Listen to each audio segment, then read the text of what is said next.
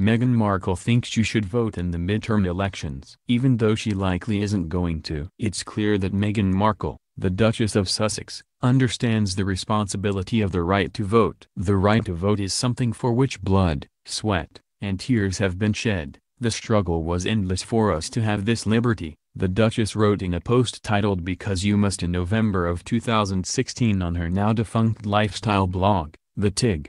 In case you have somehow forgotten, stakes were high on election day 2 years ago. Markle had already made her thoughts known about Trump, calling him divisive and misogynistic in an interview with Larry Wilmore, and she had posted an Instagram in support of Hillary Clinton with the hashtag #ImWithHer. But she wasn't pushing a political agenda in her blog post, she simply wanted people to vote. "I ticked the boxes on my absentee ballot last week, closing my eyes and thinking of my great-grandparents who didn't have this right, and thinking of how it would have changed the lives of my grandparents if they had," she wrote. "So on this day we urge you to exercise said right. Please vote." The fact that we can makes us the lucky ones. From a legal perspective, Duchess Meghan is technically allowed to vote. While she officially joined the royal family in May when she married Prince Harry, she is still a U.S. citizen. Apparently the British immigration process takes a long time, even when you have an in with the Queen. But it's highly unlikely that she will. Members of the royal family must remain apolitical on both domestic issues and international ones.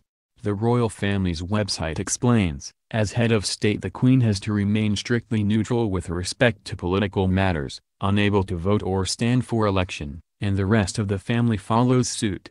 Furthermore, according to the UK Parliament website, although not prohibited by law, it is considered unconstitutional for the monarch to vote in an election. And in 2017, a spokesperson for Buckingham Palace told Newsweek that by convention, members of the royal family close to the Queen do not exercise their right to vote. Even though Meghan almost certainly won't be casting a ballot this fall, royal fans in the States should still heed her words. To be able to share your voice, and to weigh in on the choice of political leaders and legislation that will set the foundation for our futures, not to mention, that of our children, Meghan wrote. Well, we could wax poetic on this, but it seems fairly evident. You, my sweet, simply must vote.